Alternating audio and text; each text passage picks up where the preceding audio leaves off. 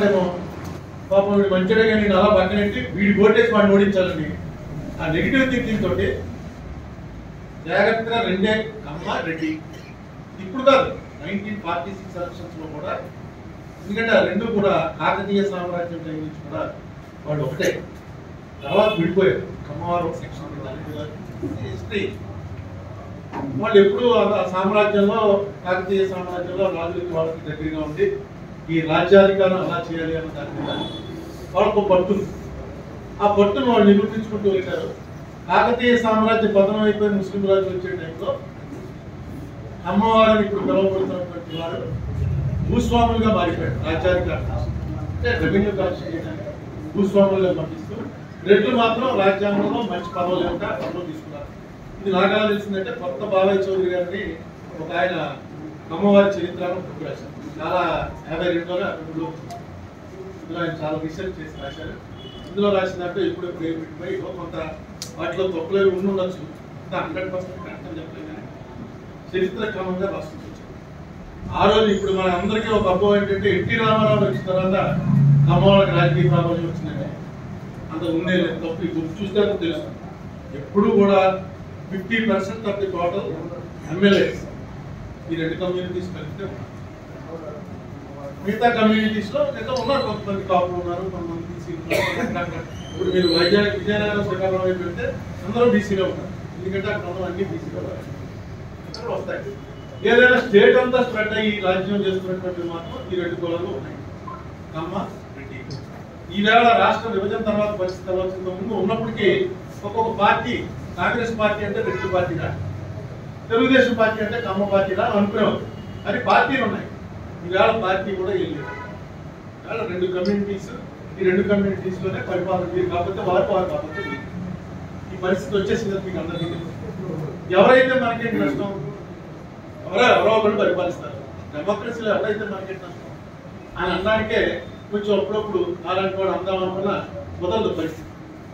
ఎందుకంటే last time మీకు అందరికి గుర్తుంది, 9వ 8వ పద్మశ్రీ ఇచ్చారు. అందులో 7 ఒకే క్యాస్ట్, 7 పద్మశ్రీలు ఒకే క్యాస్ట్. వాళ్ళు అమరులు అని అంటలా, అంటే 7 డివిజన్ చూడండి. సుప్రీంకోర్టు జడ్జీలు చూడండి ఏ క్యాస్ట్ లో ఉంటారు, హైకోర్టులో జడ్జీలు అయిన వాళ్ళు చూడండి ఏ క్యాస్ట్ లో ఉంటారు. ఈ సంవత్సరం ఐఏఎస్ ఐపీఎస్ వాళ్ళ లిస్ట్ చూడండి ఏ క్యాస్ట్ లో ఎక్కువ వచ్చాయి. అలాగే ఊర్లో డాక్టర్లు, ఊర్లో డబ్బున్న వాళ్ళు, ఊర్లో ఇంజనీర్లు, ఊర్లో డ్యామ్ కడుతున్న వాళ్ళు, కోటీశ్వరులు అయినటువంటి వాళ్ళలో ఏ క్యాస్ట్ వాళ్ళు ఉన్నారు. వీళ్ళంతా ఎలా పెరుగుతున్నారు అంటే డెఫినెట్ గా రాజకీయ ప్రాబల్యం ఉండడం వల్ల పెరుగుతున్నారు. అందులో ఏమి అనుమానం లేదు. రాజకీయ ప్రాబల్యం ఉంటూ ఏ స్థాయికి అయితే పెరిగారంటే ఇక మిగతా క్యాస్ట్ వాళ్ళు అక్కడ వచ్చి వాట్సాప్ లో ఒక ఆయన పంపాడు. అందులో పావురాన్ని ఒక దాన్ని వేటగాడు వాడు పెంచుతాడు. ఆ పావురాన్ని వల వేసినప్పుడు ఏంటంటే ఆ పావురం వదులుతాడు. ఆ పావురం ఎప్పుడైతే కింద తింటుందో పైన తిరుగుతున్న పెట్టలో పావురాలన్నీ చూసి వల కనపడదు. ఎందుకంటే ఒక పెట్ట తింటుంది ఆల్రెడీ, అన్ని వచ్చి వాళ్తాయి, వాళ్ళని వల్ల చిక్కుంటాయి. ఈ మొట్టమొదటి వీడు వదిలిన దాన్ని జాగ్రత్తగా తీసుకుని మళ్ళీ లోపల పెట్టుకుంటాడు, నెక్స్ట్ చోట మళ్ళీ వదులుతాడు అనమాట. ఇప్పుడు మిగతా కులాలకు సంబంధించినటువంటి లీడర్స్ అందరి పరిస్థితి అలాంటి. అది ఆ లీడర్స్ కూడా తెలియదు, వాళ్ళకి తెలిసి జరిగేది కాదు, వాళ్ళకు కూడా తెలియదు.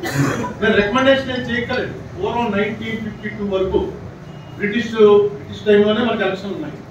46 ఎలక్షన్లు జరిగాయి, అంత ముందు ఎలక్షన్లు జరిగాయి. కానీ అప్పుడు ఓటు ఎవరికి ఉండేది? ఓన్లీ డబ్బులు ఉన్న వాళ్ళకి ఒక స్టేటస్ పెట్టారు. ఇంత ఆస్తి ఉన్న వాడికే ఓటు, ఇంత ఎడ్యుకేషన్ ఉన్న వాడికి ఓటు.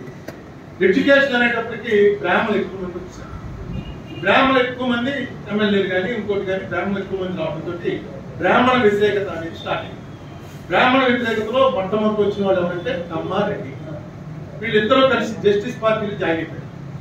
జస్టిస్ పార్టీలో జాయిన్ అయిపోయి బ్రాహ్మణ ఆధిపత్యాన్ని కొట్టాలరా, దెబ్బ కొట్టాలరా అని అనుకుంటున్న సమయంలో గాంధీ గారి వల్ల, కాంగ్రెస్ పార్టీకి ఉన్న బలం వల్ల మొత్తం కాంగ్రెస్ పార్టీ తరఫున ఎక్కువ మంది బ్రాహ్మణులే గెలిచారు.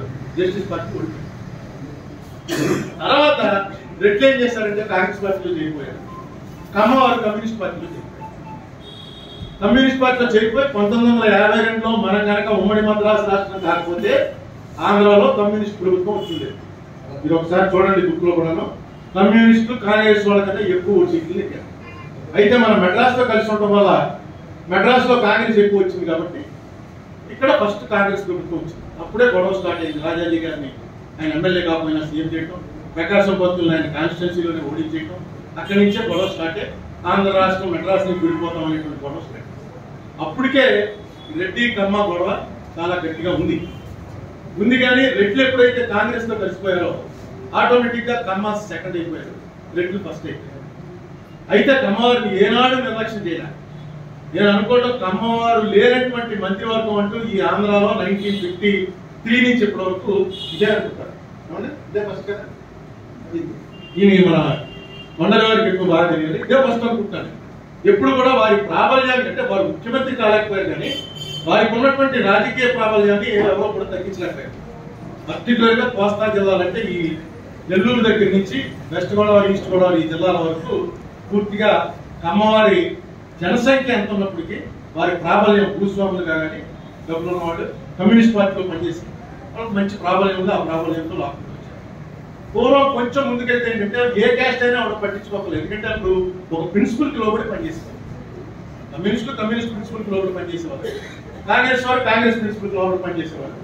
వాళ్ళు మనుషులు వాళ్ళ కులం అనేది చేసుకుందామా, ఇది చేసుకుందామని మనసులో ఉందేమో తెలియదు కానీ బాహాటంగా బయటకు వచ్చి నా క్యాస్ట్ నేను ఎంకరేజ్ చేసుకుంటానని మనం చూడం. ఆల్మోస్ట్ మేమందరం బయటకు వచ్చే 2014 వరకు కూడా అంత అది లేదు. ఎందుకంటే నేనే దానికి ఉదాహరణ.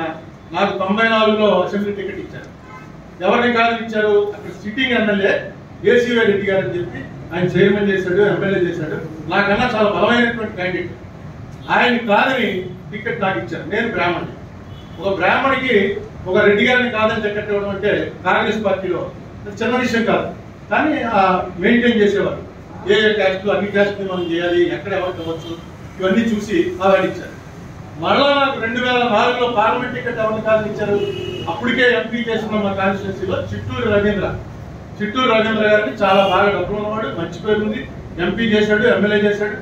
ఆయనకి ఇవ్వాల్సిన టికెట్ లాస్ట్ మినిట్ లో మార్చి నాకు ఇచ్చారు. అంటే కాంగ్రెస్ పార్టీలో ఏవో ఒక రకంగా ఈ క్యాస్ట్ వాటిని అందరినీ ఎలాగా కనిపెట్టుకుని ఉండాలి, ఎలా అందరూ ఎవడో మనకు వ్యతిరేకకుండా చూసుకోవాలని ఉండేది. ప్రాంతీయ పార్టీ తెలుగుదేశంలో అంత ఉండేది కాదు.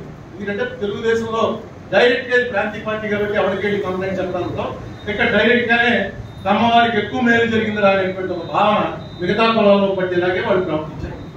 అది అందరికీ తెలుసు. జనరల్ గా అందరూ కాంగ్రెస్ అంటే రెడ్డిదిరా, ఇదంటే కమ్మదిరా అని అనుకోవడం, చిరంజీవి అంటే కాబుల్దిరా అని ఇవి ఎలా వచ్చేస్తాయి పబ్లిక్ లో, అలాగే వచ్చేసింది. కానీ ఈవేళ ఈ బుక్ చూసిన తర్వాత రాజకీయం అనేది ఫ్యాషన్ గా వచ్చినవాడు, రాజకీయం అనేది ప్రొఫెషన్ గా వచ్చినవాడు వేరు, రాజకీయం అనేది ఒక ఫ్యాషన్ గా వచ్చినవాడు. డెఫినెట్ గా దీని మీద ఆలోచించవలసినటువంటి అవసరం. నేను ఇంతకు ముందే కొమ్మినేని శ్రీనివాసరావు గారు బుక్ రాశారు. అది ఎంత గ్రాండ్ గా లేదు బుక్, కానీ ఇన్ఫర్మేషన్ ఫోటోలు అవి లేవు. ఇన్ఫర్మేషన్ ఆల్మోస్ట్ ఇందులో ఉన్న ఇన్ఫర్మేషన్ అంతా అందులో చిన్న బుక్. దానికి ముందు మాట రాయమని నా చేత ముందు మాట రాయించారు. ఆ ముందు మాట రాసేటప్పుడే బుక్ అంతా చదివాను. ఆయన ఎంత ప్రయత్నం చేశాడంటే నాకు ఒక రోజు సడన్ గా ఫోన్ చేసి, ఏమంటే 1962లో ఎప్పుడో ఎవరో పేరు చదివాడు. పేరు చదివి ఈయన ఈ పేరు గల ఆయన పామర్ నుంచి ఎమ్మెల్యే అయ్యాడు, ఆయన క్యాస్ట్ ఏంటో తెలుసుకుని చెప్తారా, నేను బుక్ రాస్తున్నాను అన్నాడు. పామర్ అంటే కృష్ణా జిల్లా అంటే నేను అక్కడ ఎక్కడో అడగాలి, నేను రాజమండ్రి ఈస్ట్ గోదావరి నేనేం చెప్తాను. పామర్ అని ఒక నియోజకవర్గం ఉండేది ఈస్ట్ గోదావరిలో. నేను ఇన్ని చదివామని నాకే తెలియదు. ఈస్ట్ గోదావరిలో పామర్ అనే నియోజకవర్గం తర్వాత మారిపోయింది, అంతే కదా, ఆరంభం అయిపోయింది.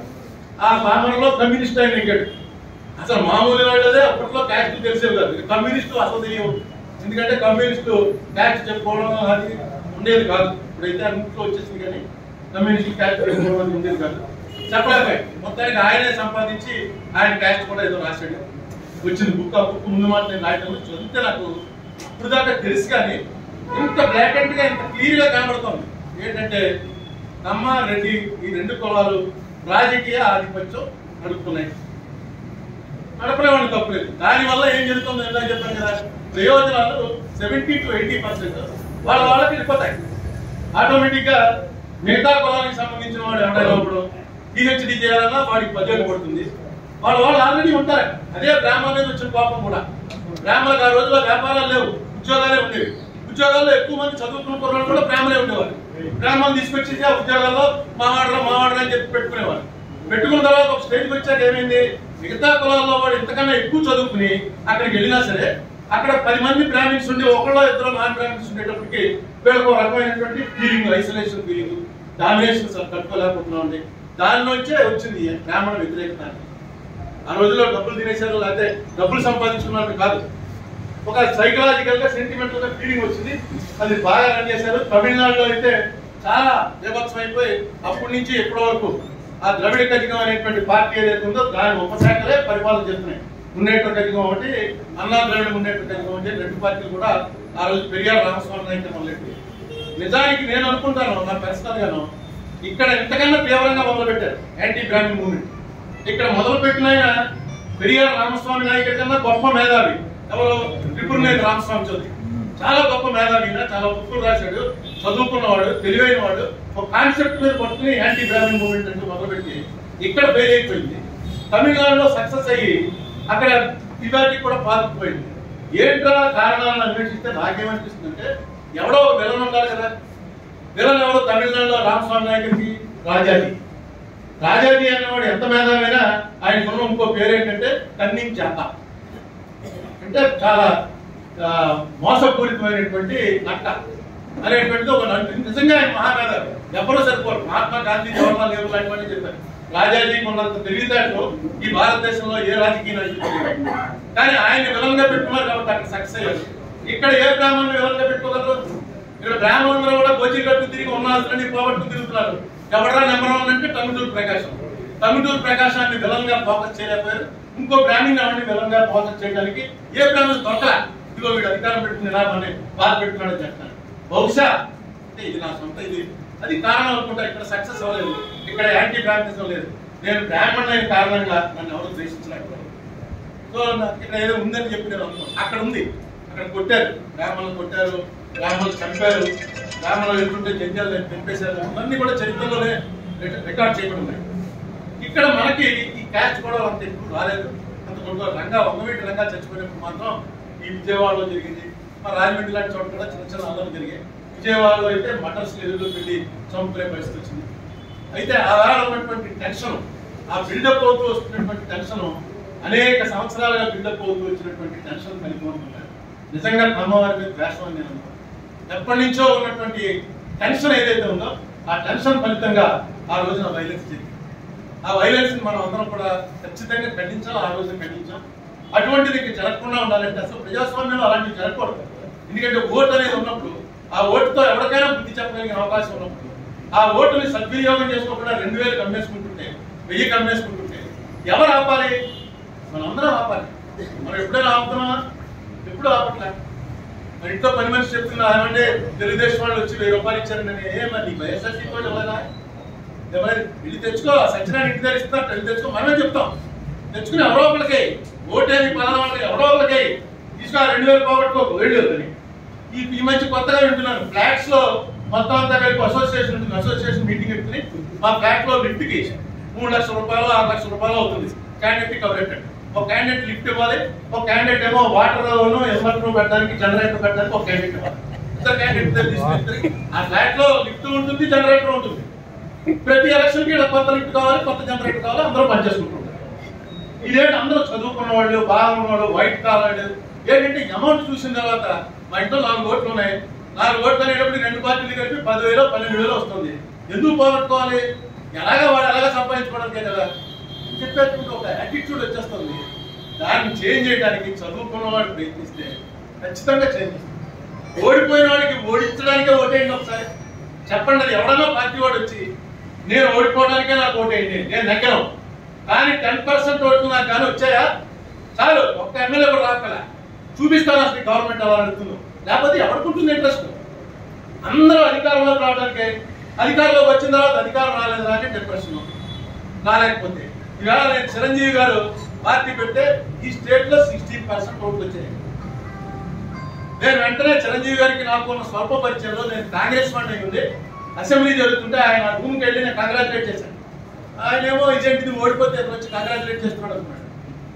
ఓడిపోవడం కాదు, 1991 నుంచి నువ్వు పార్టీ పెట్టిన 2009 వరకు దేశం మొత్తం మీద ఏ పార్టీకి కూడా 3% మించి రాలా.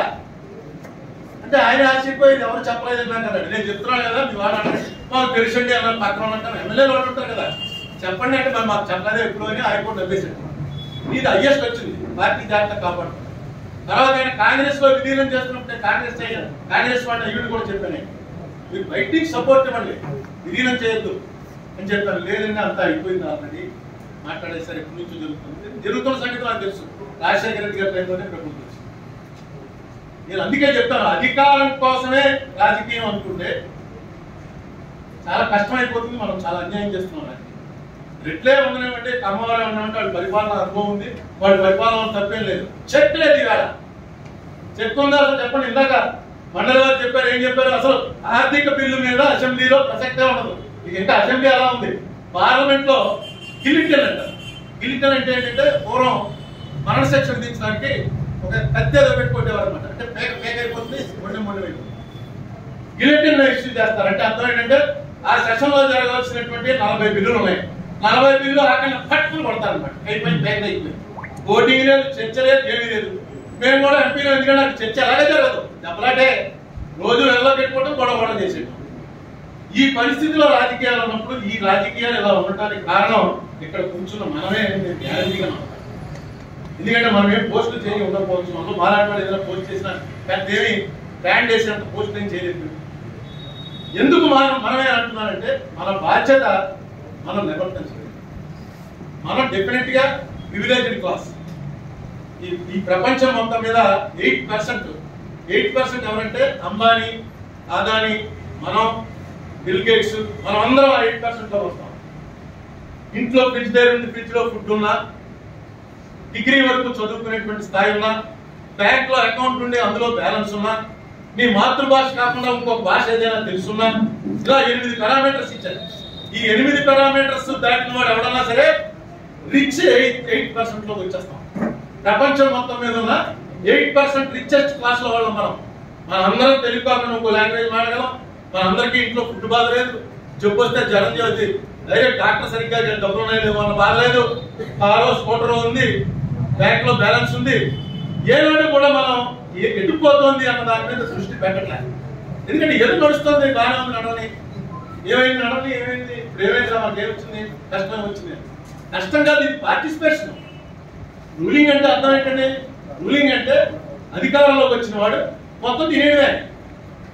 నీకు అధికారం చిన్నటువంటి వెటకారం ఆడుతున్నాడు. అది పాండవులు ఏమడిగారు గౌరవుని? 5 ఊళ్ళు ఏమన్నాడు? ఎవడన్నా 5 ఎకరాల పొలం ఏమన్నా అంటాడు, లేకపోతే బజార్లో షాప్ కట్టుకుని వ్యాపారం బతుకుతానంటాడు. 5 ఊళ్ళు ఏమన్నా బతికేస్తా ఉన్నారు. ప్రజల మీద బతికేయడం, ప్రజల మీద బతికేయడం అనేదే పాలన.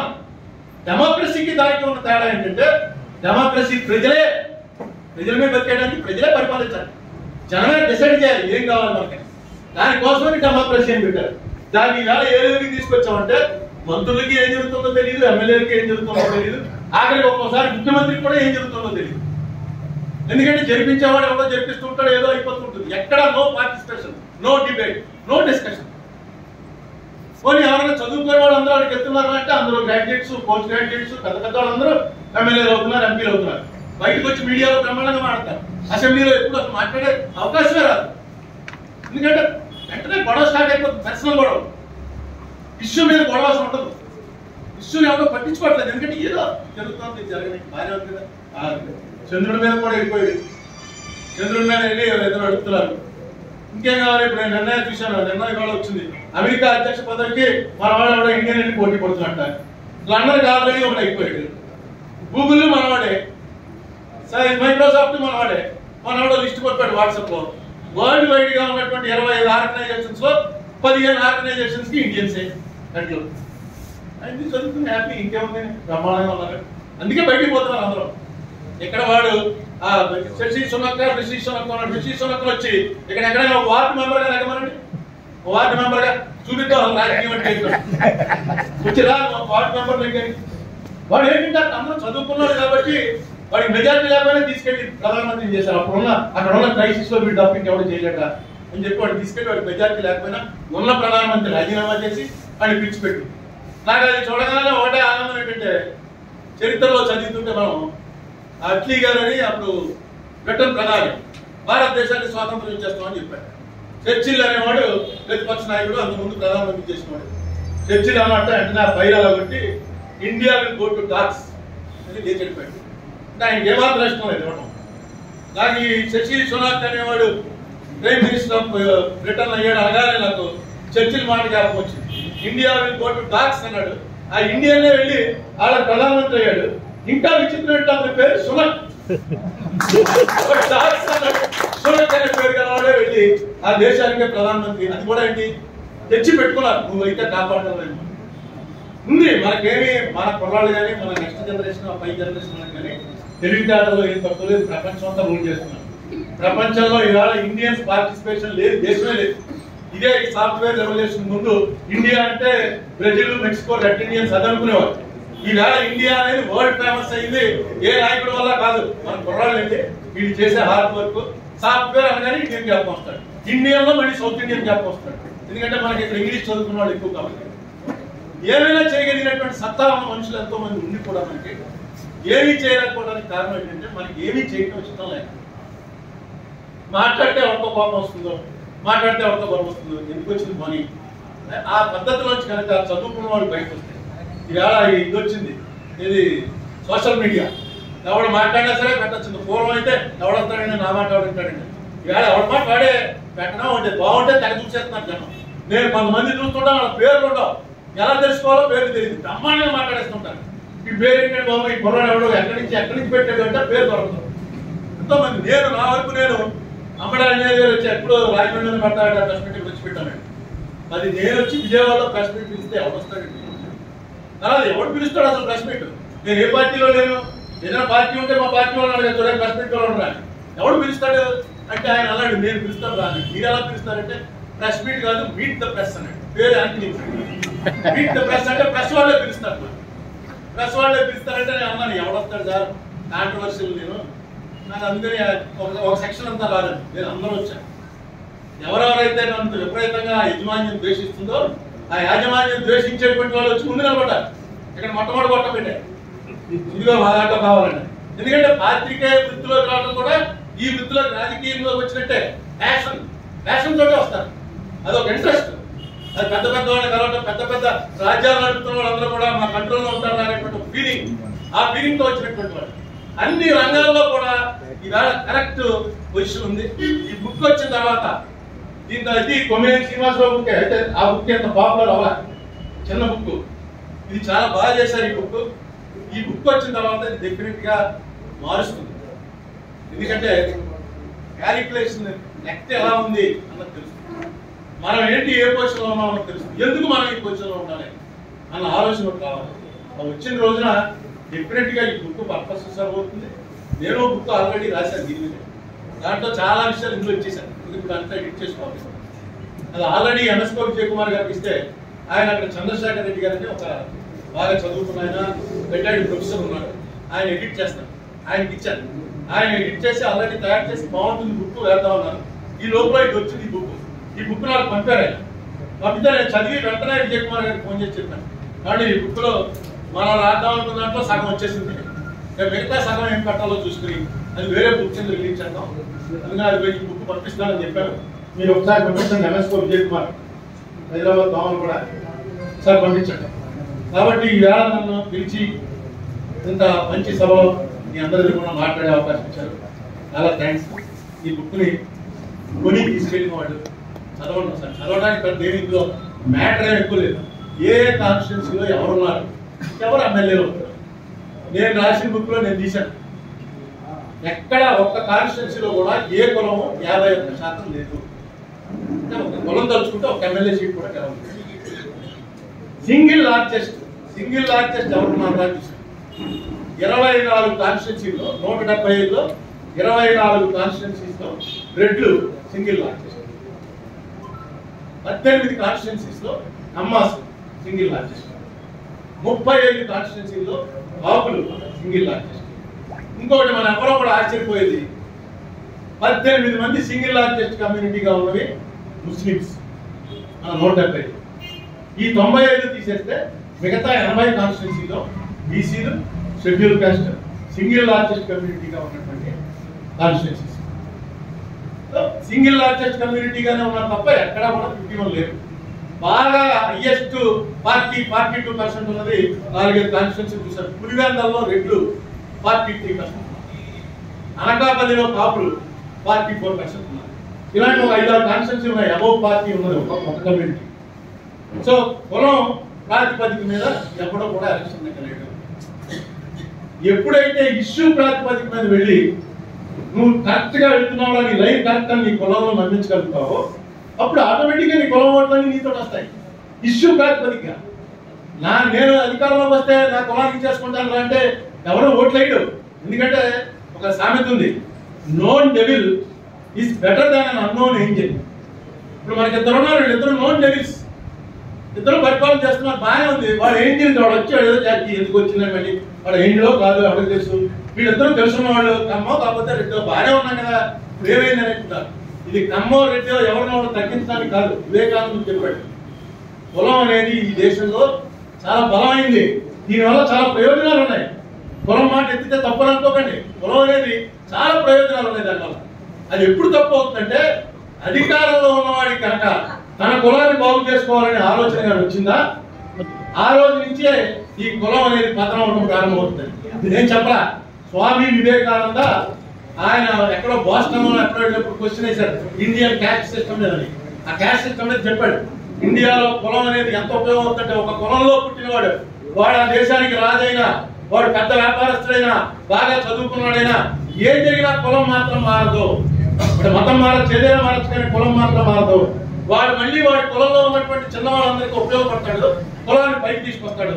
అలా ఏ కులానికి ఆ కులం పైకి తీసుకొస్తారో దేశం బాగుపడుతుంది. దీనిలో గప్పు మాత్రం చూడకండి. తప్పు ఎప్పుడు అవుతుందంటే అధికారంలో, అది కూడా ఆయన చెప్పాడు, అధికారంలోకి వచ్చిన వాడికి కనుక తన అధికారాన్ని ఉపయోగించి తన కులాన్ని బాగు చేసుకుందాం అనే ఆలోచన వచ్చిందా అప్పుడు ఈ వ్యవస్థే పతనం అవుతుంది అన్నాడు. ఇవాళ ఆ దిశలోకి వచ్చింది, కొంచెం అటెన్షన్ గా ఉంది. దీన్ని మార్పు ఏం చేయాలి? ఎందుకంటే ఇవాళ వచ్చి మీటింగ్ లో మనం కూర్చున్నారంటే మీకు ప్యాషన్ ఉంది కాబట్టి వచ్చారు, మీకు పొలిటికల్ ప్యాషన్, మీరు ఎప్పుడు ఏ పనులు చేసి ఉండకపోవచ్చు. అయినా ఎందుకు వచ్చారంటే ఏంటి ఏం మాట్లాడి ఏం చేస్తాం, కులాల మీద డైరెక్ట్ గా ఇస్తాడు, కులాల మీద బుక్లో వేయడం అంటే కొంచెం మనం ఏదో భయపడతాం, కులం పేరు ఎత్తకూడదేమో, కులం పేరు ఎత్తే ప్రమాదమేమో అని.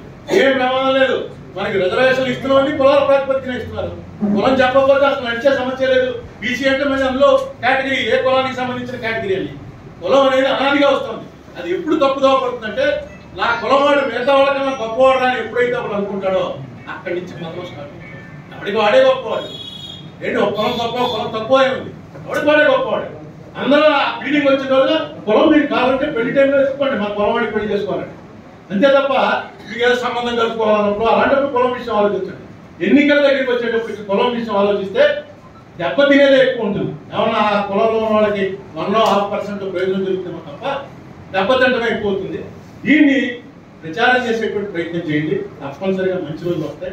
మా మిర్యాల వెంకట్రావు కాపునాడు అని పెట్టాడు, కానీ అతని ఉద్దేశం ఇదే. మేమంతా అప్పటి నుంచి పనిచేస్తాం. ఆల్మోస్ట్ కాపునాడు స్టార్ట్ అయిన 1982వ సంవత్సరం మీటింగ్ నుంచి ఆయన చచ్చిపోయే వరకు నాతో ఆల్మోస్ట్ ఎవ్రీ వీక్ మాట్లాడాడు. అంత ముందైతే రోజు కలిసి ఉండేవాడు. నేను జక్కంపూడి రామంలో చాలాసార్లు వంగవీటి రంగారెడ్డి గారితో వచ్చాను కలిసి.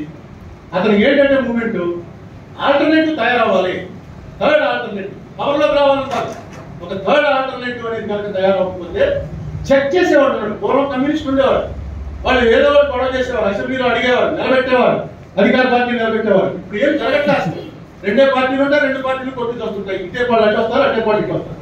ఆ సిస్టమ్ మారాలంటే మిగతా వాళ్ళలో ఎవేకింగ్ కావాలి. ఈ బుక్ ద్వారా వస్తుందని అనుకున్నా. చాలా ఎక్కువసేపు మాట్లాడాను, విన్నారు. Thank you.